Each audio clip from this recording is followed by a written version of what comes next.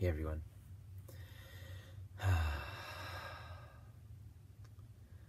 So, my friend shared with me a really great perspective on the word vulnerability. The word, the etymology, comes from the Latin vulnus, so vuln referring to wound, then ability. It's the ability to be with wound. And I love that. To me, that says that vulnerability is then actually a skill, right? It's a certain maturity to be vulnerable. It's to be with a delicate, fragile, wounded place inside of ourselves. And in so many ways, this whole human experience as soul, infinite consciousness coming into this very delicate human experience from the get-go, and this is the moon Cancer thing, we're vulnerable. We're inherently vulnerable. And hopefully life provides for us the adequate safety to experience that. We need to be cared for, we need to be held. This very delicate, fragile being requires total care, requires attachment, requires connection. And there's nothing other than this dance that we are all walking throughout our entire lives in holding not just a balance, because balance can almost speak to like a seesaw, balancing ends, but just this artful dancing flow of integration between this fact of soul sovereignty, the soul which is sovereign, it's whole, it doesn't exist inherently in dualities. It is not male or female or anything. It's completely whole unto itself, and each soul reflects the wholeness of creation. And then the journey the soul chooses to come into in this duality of all kinds of opposites. And so we're holding and integrating this dance between our sovereign being and this very real imminent sense of wanting something more. And so we're drawn to connect, we're drawn to share, we're drawn to be vulnerable, to face the parts of ourselves that says, I need this, I need more. There's something that's needing to be fed inside of me. Our vulnerability, which is inherent to our human condition, takes us out of any vacuum we might impose upon ourselves. It pushes us into the sometimes messy field of life experience.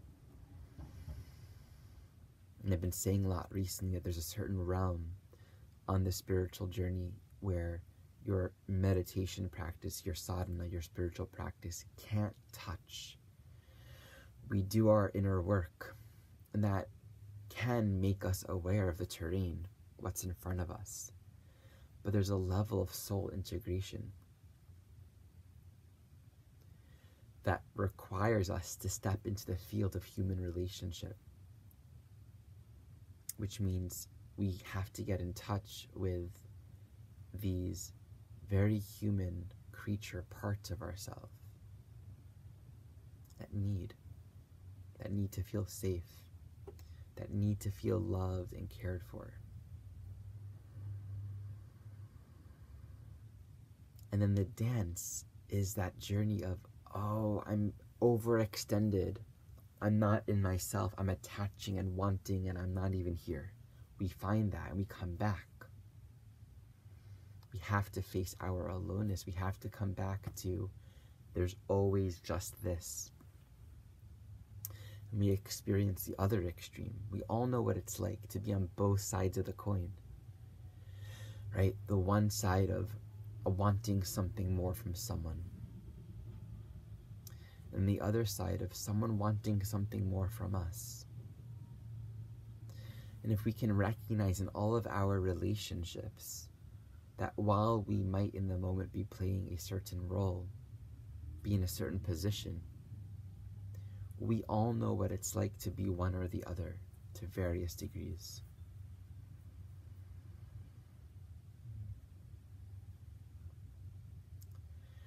And this awareness can open inside of us greater compassion, greater care.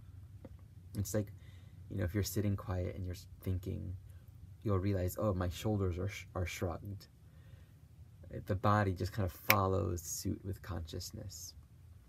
In the same way, we can notice, oh, I'm grasping, I'm uncentered for myself, and I'm seeking a response from the other, from the environment. We might think that there's a sort of a linear relational dynamic occurring, but the body doesn't have a concept of that.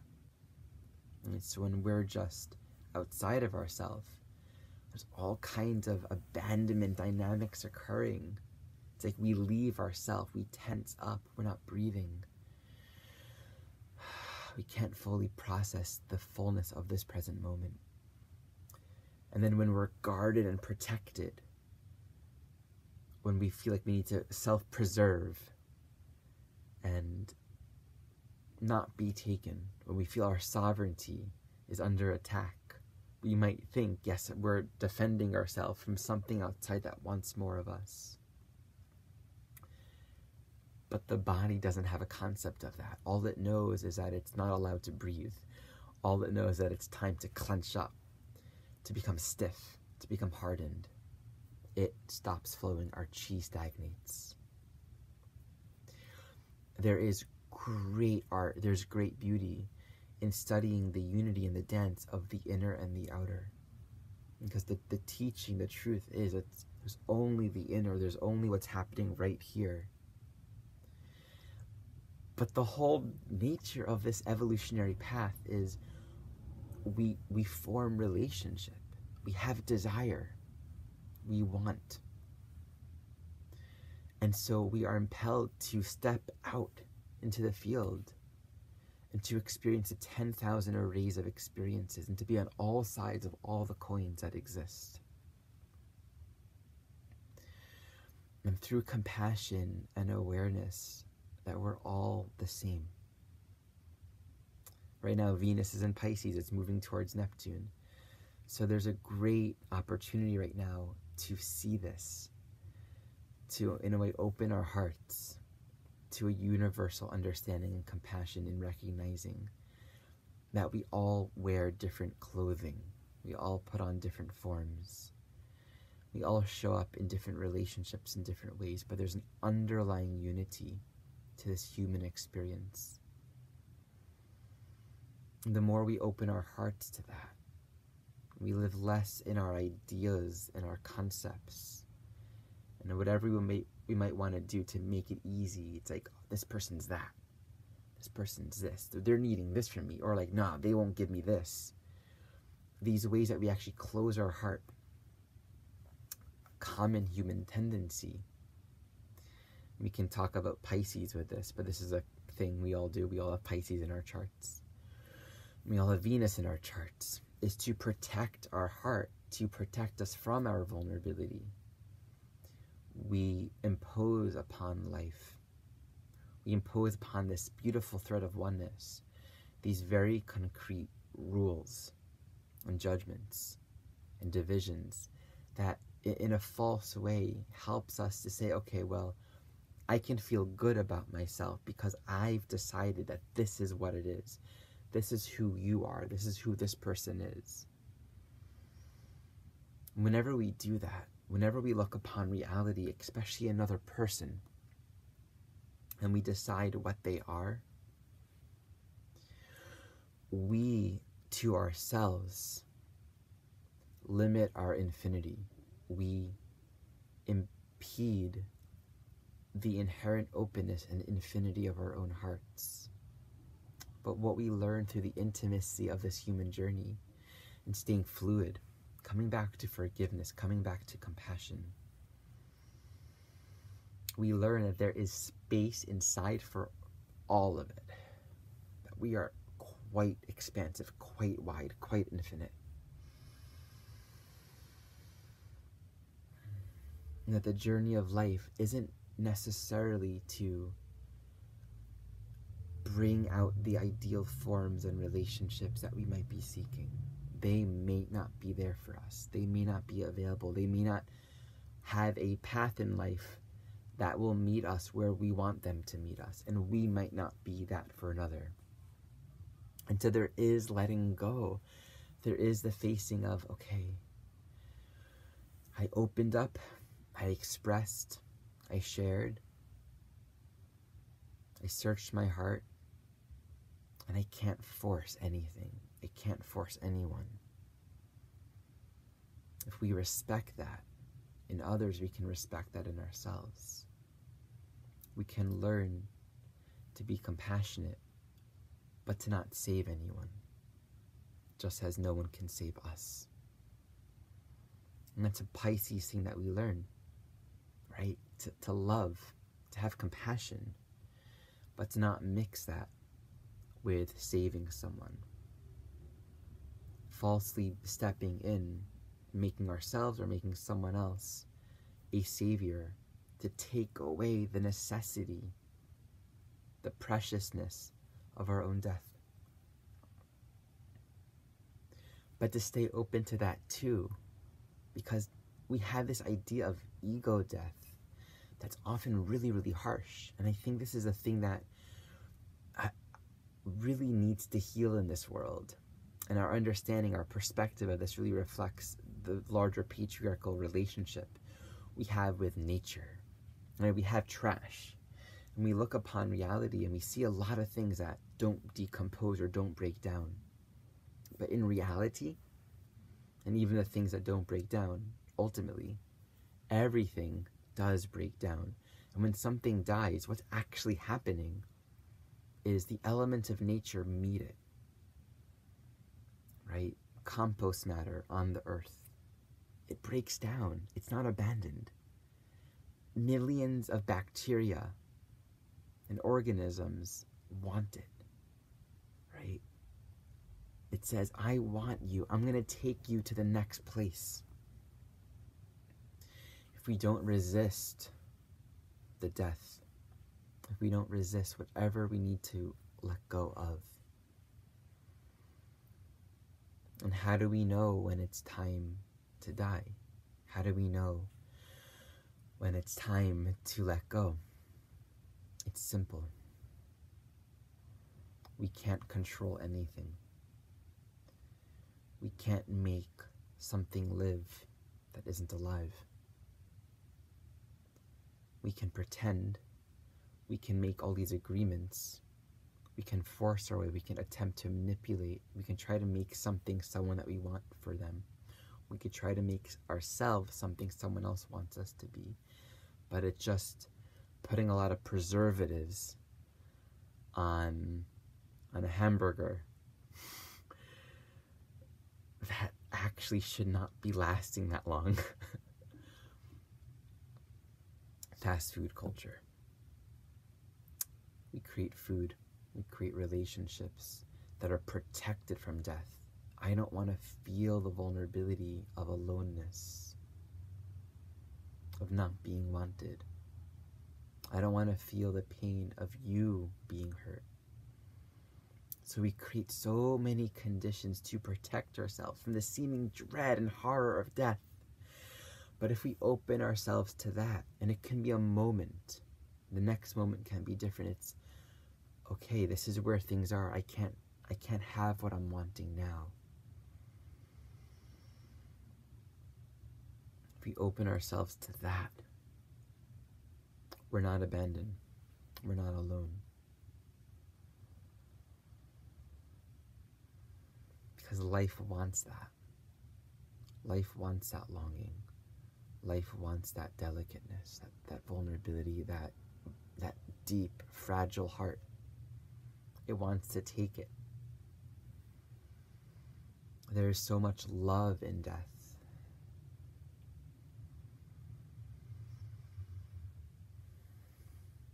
And as it goes, the next moment, life is so responsive. It's a dance. And if you've ever been in a relationship with anyone who is kind of with you in that dance, right? Like that way of being where you're not trying to meet one another, but you're here. you're also here, where other is encompassed in here. You can have an experience of letting go, and then the very next moment in that letting go, there's actually a space for what wants to be shared to come in. So often we don't allow ourselves to discover the intimacy and the connections in our life that want to blossom because we are not allowing the space for it. Sometimes we need to let go and surrender our illusions, our grasping, our hoping. We need to let that move through us. And only in that space, once we come home, what wants to happen can blossom. It's just a principle of nature.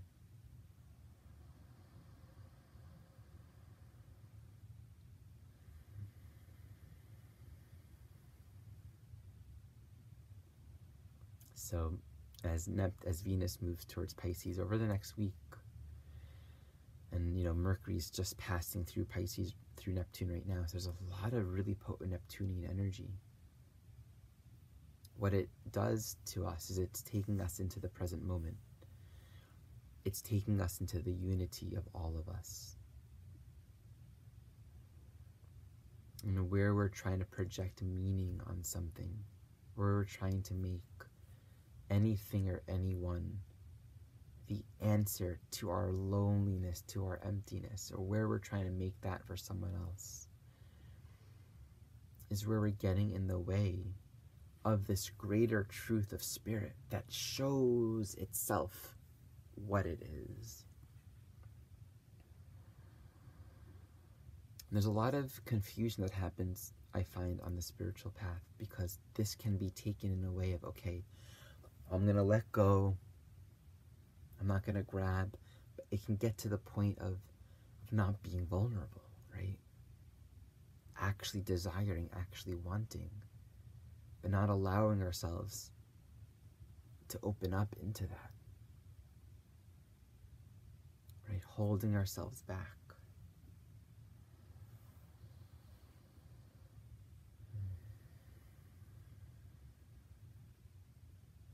It's like a baby that cries for food and is told, you can't cry, you shouldn't cry. Okay, so then we grow up and we tell ourselves, well, I shouldn't want nourishment from outside of myself. I should find it all within. Just don't work that way. We're not designed that way. It is no sign of spiritual weakness to need. It is natural, and thus it is beautiful. It is art. It is holy.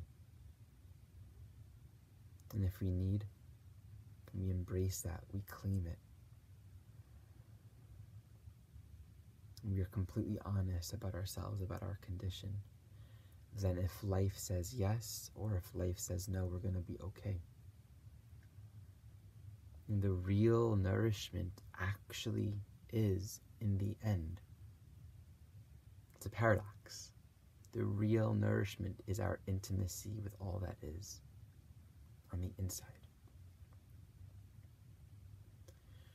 But we find that, we connect to that by embracing our wanting. And it's the embracing, it's the coming to complete terms with who we are and where we are, our full humanness, that we find our wholeness, we find our peace.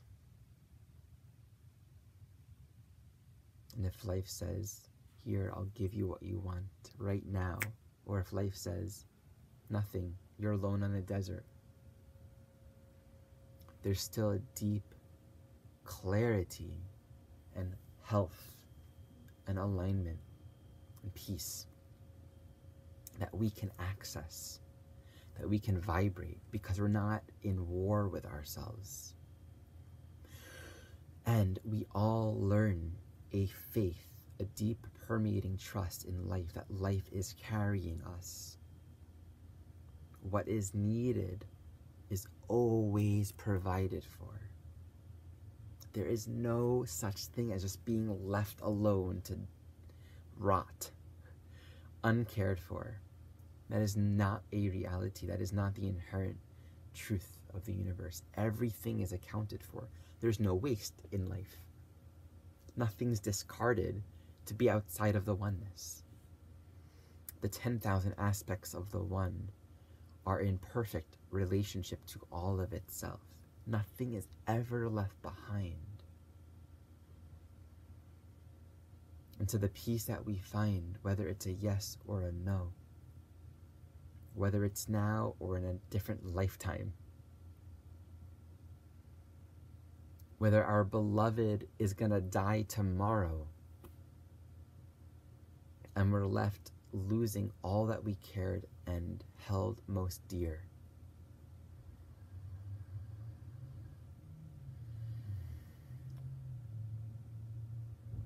It's all inside. And there's nothing inside that is not loved and cared for and met and accounted for by reality, by creation, by Creator. In this way, we can look at ourselves, we can look at one another and just see, okay, we are all accounted for.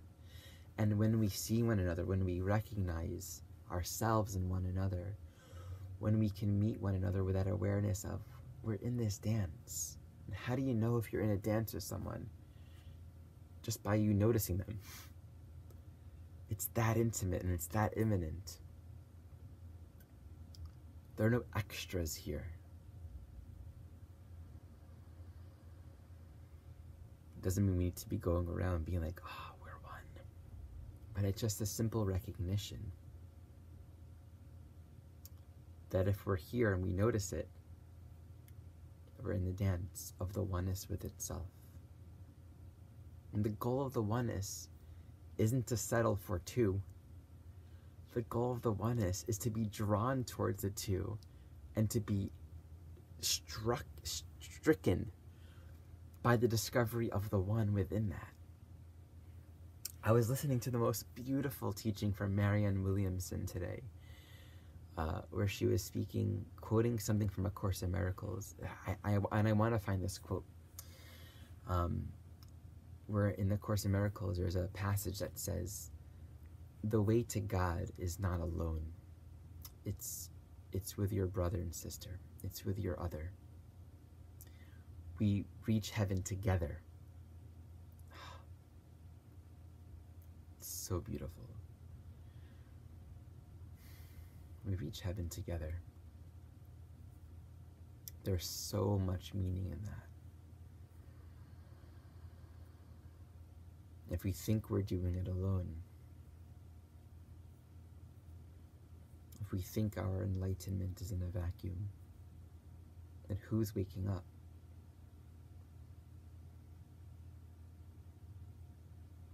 Separateness is waking up.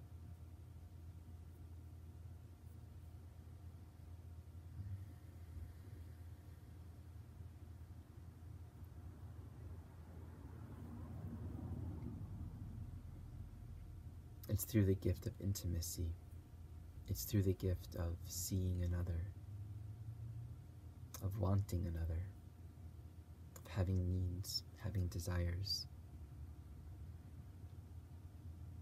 It's through the gift of seeing the 10,000 reflections of ourself in everything that we have to realize. We ultimately settle into realizing that we are not alone. It's not even that we can't do this alone or that we're all doing this together. It's that we are together. That's the teaching of all of this.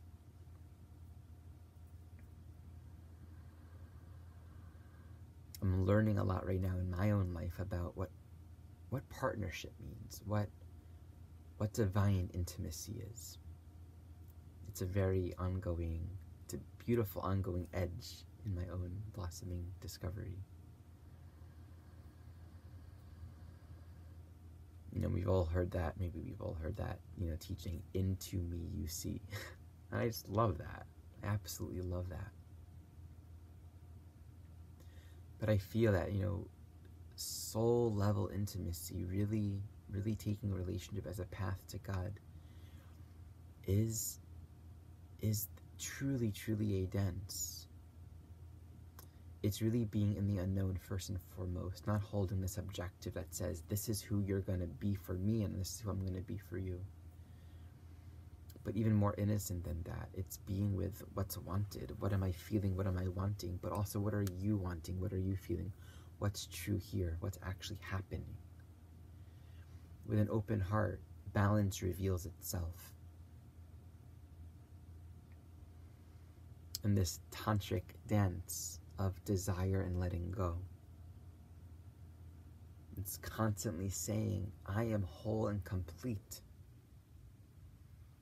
And I love you, and I'm drawn to you. But I'm not going to possess you. I'm like, oh, there's a little bit of possessing you. Come back here, letting go, dying. And look, you're still there. You didn't create that. They didn't even create that. It's like, if we are just still here, and we're not grabbing, that's the oneness naturally emerging. That's life showing up in alignment with the universe. So often we really think about relationships in this way of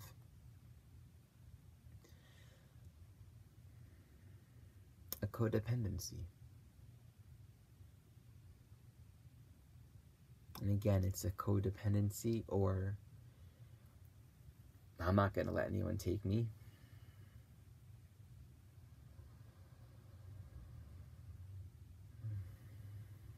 I think for the most part, and I would say in my observations, probably 99% of the people that I know that are in relationship do not exemplify this way of being. We often categorize our lives in such a way where we have our spirituality and then all of the needs that we want to get met. And so we create a duality where it's like, okay, we're doing our own work, we're cultivating our path. Then there are certain areas where it's like, yeah, but I really need this. And without realizing it, we create a split in our psyche where we think there are things that are not on our path. But when we recognize that everything is on our spiritual path, including our desires for love, for intimacy, for connection, when we see that as one with our awakening, then we find the dance, we find this amazing place of oneness, where even the wanting wraps itself back into our inherent wholeness. But when we hold, and there's a subtle judgment in it, when we hold our wanting as a fundamental need that's unfulfilled and I need to figure out how to fulfill it, either it's not fulfilled and I want it, or just constantly in a battle with accepting the desire. Either way, we hold it as a duality, a problem that's not being solved, an issue that I can't resolve. We don't allow ourselves to be vulnerable. We don't allow ourselves to embrace our humanity and the delicateness of our condition. And it's only when we embrace our innocence, God comes in. In our innocence, life meets everything. My teacher, Jeff Green, has shared once that there's no desire relevant to our evolution that is not fulfilled. And I would even say further, it is not possible to be innocent and pure in meeting yourself and desire something that is unhealthy for you. With innocence, there's so much sincerity, and to acknowledge what you want, what you need. But with an open heart, there's so much sweetness in that. There's no space for unhealthiness in that.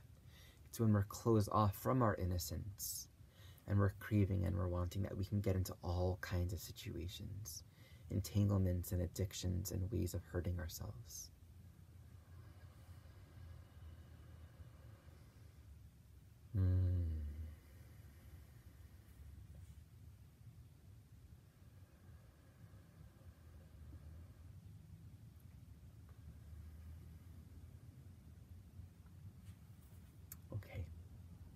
I'll keep that there.